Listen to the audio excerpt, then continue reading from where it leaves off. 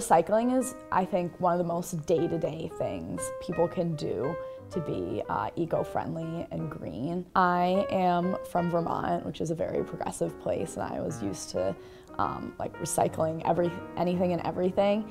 Reduces waste, which reduces emissions, help public health, environmental justice, pollution, greenhouse gases. If you're in the right habits, you can do it without even thinking about it. The recycling programs such as Eureka and all the activists and council people work to implement these programs. A lot of work has been put in to create them, so it's our responsibility as citizens to actually use them and use them correctly.